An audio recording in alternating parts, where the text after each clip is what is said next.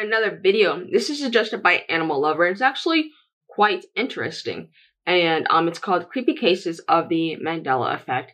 And from my personal knowledge, look it up for yourself. Like, it's just from my personal knowledge.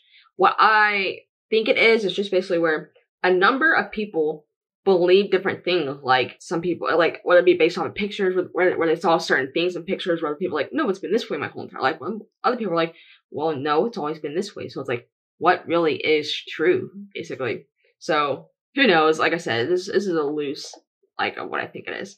But we should just watch it so we can actually know. Duh. What is the Mandela effect, and what implications does it have on our day-to-day lives? Today, we present to you 6 creepy cases of the Mandela effect. Okay. Oh, yeah. We watched it from them before.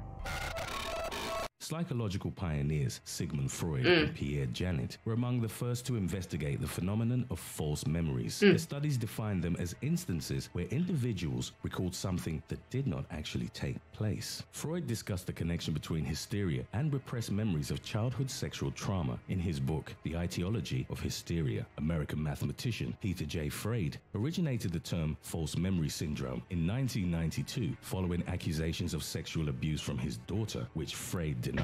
He and his wife founded the False Memory Syndrome Foundation, even though it is not recognized as psychiatric illness and research into it is considered to be controversial. There is an important distinction to be made between false memory syndrome and false memories. The syndrome describes a condition in which an individual's identity and relationships are affected by their strong belief in memories that are factually incorrect. The syndrome is thus considered to greatly influence the orientation of a person's life due to their adamant belief that their memory is correct, while the occurrence of false memories does not necessarily rely on this effect. The memory of human beings is created and highly suggestible. It may create a broad array of embarrassing, innocuous, or frightening memories through various techniques such as hypnosis, guided imagery, or suggestion by others. The majority of people that develop false memories will defend their belief in the existence of the implanted events, even after the fact that the memory our brain is powerful, so we can just make it believe really what we want it to believe. And the suggestibility of human memory have sparked new interests in the scientific community. So those who believe so strongly one way,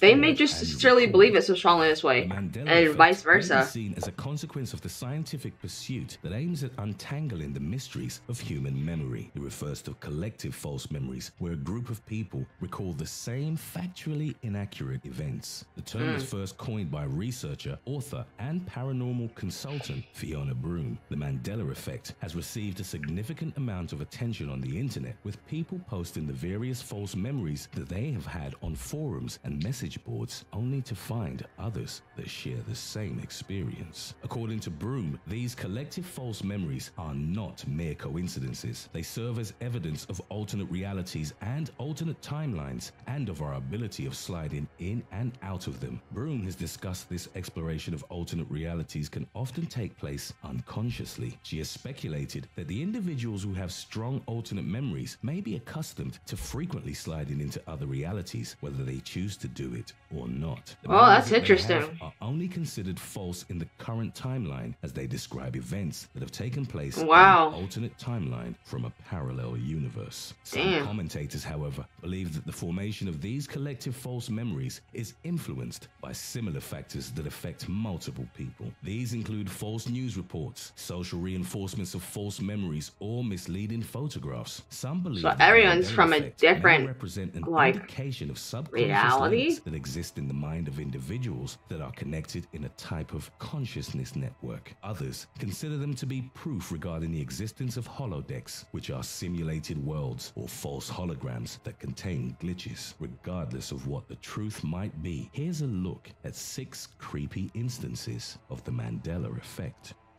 Number 6. The death of Nelson Mandela.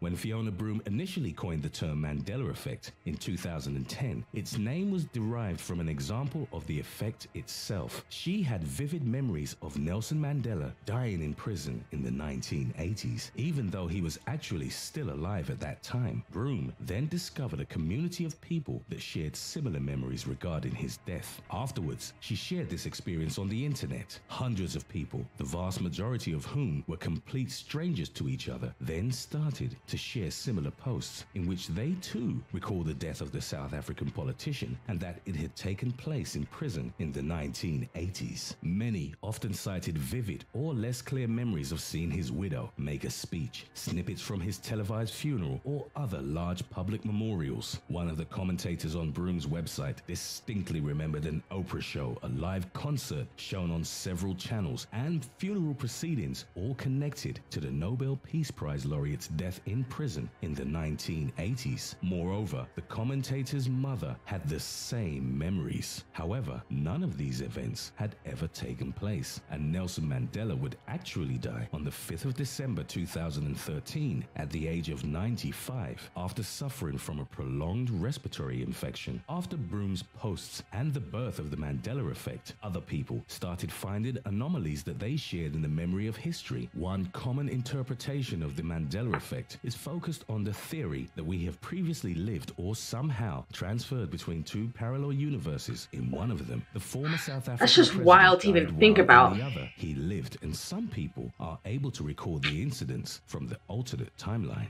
Number 5. Alternate depictions of popular characters.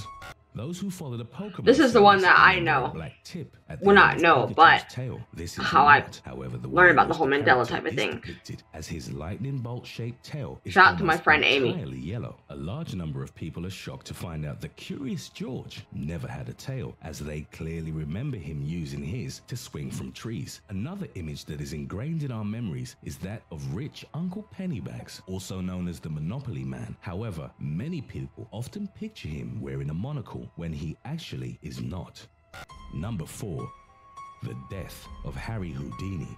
Many people vividly remember the illusionist and escape artist Harry Houdini died during one of his intense performances in an accident that usually results in him drowning or suffocating from being buried alive. Some responsibility for the false memory is attributed to the 1953 Houdini film starring Tony Curtis, which contained a number of historical inaccuracies. However, even people that reportedly had not seen the film remembered Houdini dying in similar fashion. Harry Houdini took great pride in the strength of his abdominal muscles and in his ability of taking a punch to the abdominal region, regardless of who was throwing it and of the force they put into it. All Houdini needed was to see the hit coming so that he had time to contract his muscles and absorb the impact. Unfortunately, one student tested Houdini's ability when he was not ready and punched him in the abdomen, rupturing his appendix. Despite how many remember the death of the great illusionist,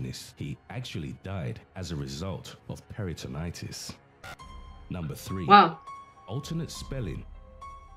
In many instances, the Mandela effect has been linked with the misspelling of several well-known brand names or television program or book titles. Supporters of the Mandela effect concept believe that we are, in fact, remembering the names as they are spelled in an alternate reality or parallel universe. One example that has recently gained a lot of internet attention is that of the popular children's book series, the Berenstain Bears. The majority of people remember the Steen ending in the name as being spelled with an E, when it is actually spelled with an A, which would make the title the Berenstain Bears. Despite what our memories might tell us, Smokey Bear does not contain a "the" article in the title. Bugs Bunny and Daffy Duck are cartoon characters that are well known around the world. They are, along with many other beloved characters, part of the Looney Tunes, and many people think that tunes is spelled with a double O, as in cartoons, when in fact it is spelled with a U. When people think about a box of Fruit Loops, they imagine that fruit is written in the same manner as it is in the dictionary. However, this is not the case, as it's actually spelled with double O. Kit Kat does not have a dash between kit and cat,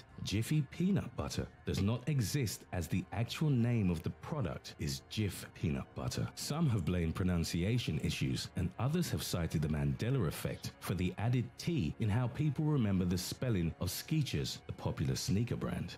Number 2. Alternate movie quotes and song lyrics. Skechers doesn't spell with a T.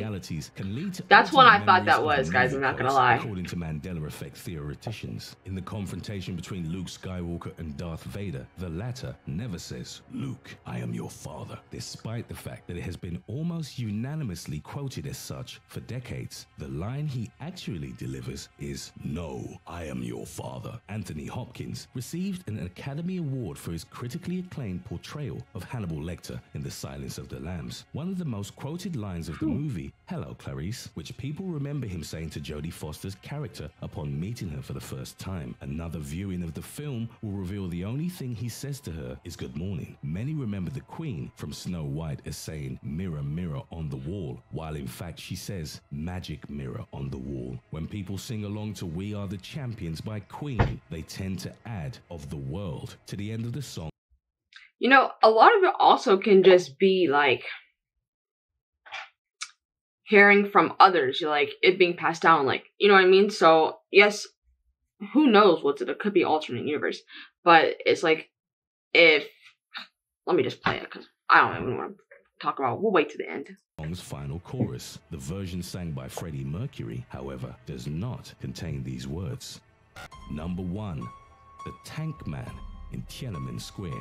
The 1989 protest that took place in Tiananmen Square showed the world a remarkable symbol of civil disobedience through the image of the Tank Man. It is of an unnamed man who, in peaceful resistance, stands alone in the path of approaching tanks. He was named the Unknown Rebel by Time magazine, and he was later included in a list of the 100 most influential people of the 20th century. Such a powerful image is sure to create a lasting impression, yet a number of people remember a different version of the aftermath. One commenter wrote, "I have a memory of watching this live with my mum, glued to the set, holding our breath, but certain that like in any movie, the tanks would stop. They didn't. The tank ran right over him, and we were horrified. I remember feeling panicked, then later realizing that this was the first death that I witnessed in real time." Yeah, that's crazy. There are people who vividly remember the Tank Man being run over and killed by the oncoming tanks. Even though interpretations and speculations of what happened to the man after the demonstration vary, with some saying that he was arrested and executed by the authorities and others believing that he went into hiding. The available video footage does not show him being run over. In fact, Tank Man was dragged out of the way after a short encounter with the tank's driver. Some theories are focused on the idea that we live in a simulated world, and our misremembering of these events That's crazy is to think not about. our fault, as they actually represent glitches in the simulation.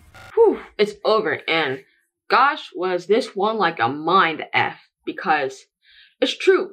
We don't know if we are in a simulation. We don't know if we're in what alternate universes that we could be passing through. And like I was trying to say earlier, it's like someone could be like, "Hey, you know, Curious George had a tail." Well, if someone would tell me that, and I've never seen Curious George, I'd be like, "All right, he has a tail." So when someone's like, "He doesn't have a tail," I'm like, "Well, I mean, he does have a tail," because I'm going based off what someone had just told me. But I'm trying to think if there's any that I remember. The Monopoly guy, I do remember him having that little goggle. I will say that. So maybe I'm, and whoever else believes that, like it said, we are from an alternate universe. Like, it's crazy because this thing about, we don't know, what do we really know? You know what I mean? So, gosh, that was definitely a mind F right there. So good suggestion, Animal Lover. There was one more video I think that you suggested. However, when I went to go like approve comments, I don't know where it went. So, but yeah, I got this one. So thanks for the suggestion, and I will catch you guys later. Bye.